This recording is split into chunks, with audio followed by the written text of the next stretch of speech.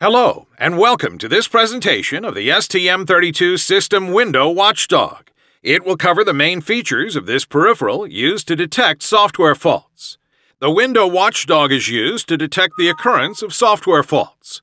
The Window Watchdog has a programmable free-running down counter that must be refreshed within a window period that guarantees proper software execution. If a problem occurs and the program time period expires, the Window Watchdog generates a system reset. The Window Watchdog can be programmed to detect abnormally late or early application behavior. Once enabled, it can only be disabled by a device reset. The Window Watchdog is best suited for applications required to react within an accurate timing window. This time window is configurable and can be adjusted according to various use cases. The Window Watchdog can be configured to start either by hardware or software via the option bytes. An early wake-up interrupt can be generated before a reset happens to perform a system recovery or manage certain actions before a system restart. When the Window Watchdog is activated, a reset can occur when the down counter value becomes less than 0x40 or when the down counter is reloaded outside the time window. An early wake-up interrupt can trigger any action when the down counter reaches 0x40. The EWI status register can be used to reload the down counter to avoid generating a reset or to manage system recovery and context backup operations.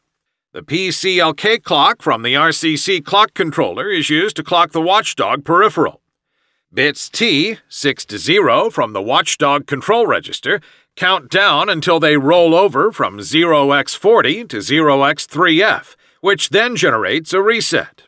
Bits W, 6 to 0 from the Watchdog configuration register contain the window value.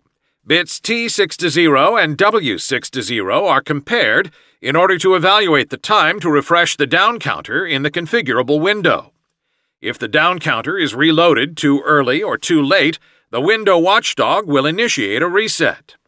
This diagram illustrates how the Window Watchdog operates. When the 7-bit down counter T 6 to 0 bits roll over from 0x40 to 0x3F, it initiates a reset when the T6 bit is cleared. This happens when the application software did not react within the expected time window. If the software reloads the counter while the counter is greater than the value stored in W 6 to 0 bits, then a reset is generated. This happens when the application refreshes the counter too early. To prevent a Window Watchdog reset, the reload value T 6 to 0 bits must be written while the counter value is lower than the time value window W 6 to 0 bits located in the green area. To enable the Window Watchdog clock, set the WDG bit in the RCC APB1 ENR1 register. The Window Watchdog time base is pre-scaled from PCLK1 APB1, whose maximum frequency can go up to 80 MHz. This clock frequency is first pre-divided by 4096, and the Window Watchdog pre-scaler can divide it again by 1, 2, 4, or 8, as defined in the WDG CFR register. The formula shown in the slide lets you determine the Watchdog timeout, which is derived from the PCLK1 period, and the WDGTB pre-scaler, as well as the selected Watchdog counter reload value. The minimum and maximum timeout values can be between 51.2 microseconds and 26.2 milliseconds. Once the Window Watchdog generates a reset, a status flag, WWDGR-STF, is set in the RCC CSR register, identifying the source of the reset.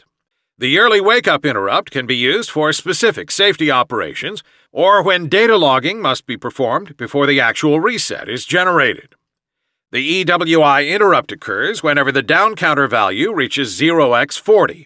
It is enabled by setting the EWI bit in the WWDG CFR register. The EWI interrupt is cleared by writing 0 to the EWIF bit in the WWDG SR register. The Window Watchdog is active in run, sleep, low power run, and low power sleep modes. It is not available in stop or standby modes and powered down in shutdown mode. In sleep and low power sleep modes, The window watchdog clock can be disabled by clock gating by clearing the WDGS MEN bit in the RCC APB1 MENR1 register.